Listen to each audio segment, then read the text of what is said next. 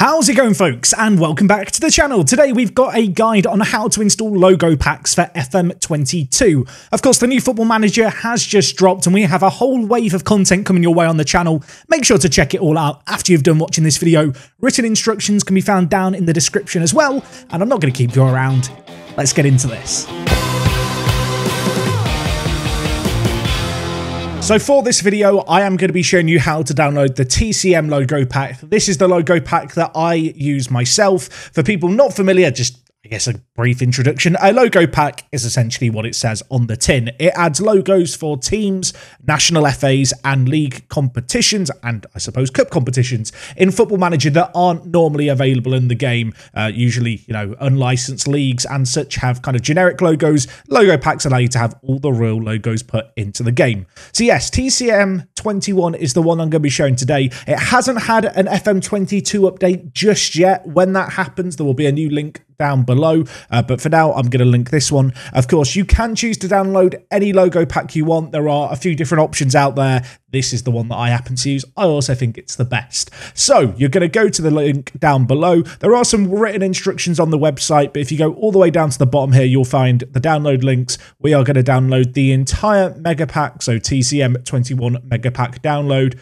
This is then going to take us to a sub download page, and there is a link to download it from Mega Upload, Mediafire, or Up2Box. So a few different options for where to download from. Mediafire is the site I normally download bits from, so if you click on the Mediafire link, you can just click download, and it's going to start downloading. I've already downloaded it. So we're just going to hit cancel there, but you're going to want to wait for that to download. It's only 2.5 gigabytes, so if you've done the face pack, which we've already covered in a video, it's not going to be quite as long as that one. And yeah, I will join you in just a moment once this has finished downloading. So for this next step, you're going to want to take the zip file you've just downloaded, be that the TCM zip pack or a different logo pack, and you're going to need to find your Football Manager 2022 graphics folder. Now, on Windows by default, that is at Users, Jack, Documents, Sports Interactive, Football Manager 2021, or 22 rather, and then graphics. If you don't have a graphics folder, you just need to create a new folder, and then once you've got a graphics folder, you're going to want to paste in the zip file, which I'm going to assume you're doing now.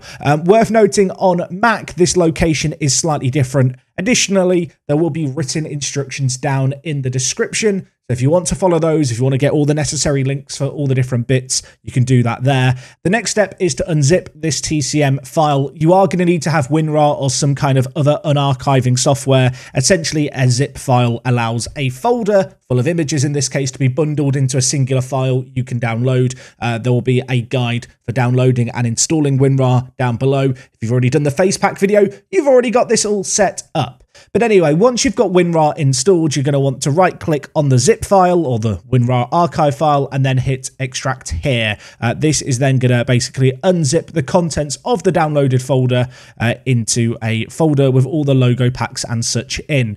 This might take a couple of minutes just because it is, you know, a decent chunk of images. It's all the different logos installed. I'll join you in just a moment once this has finished.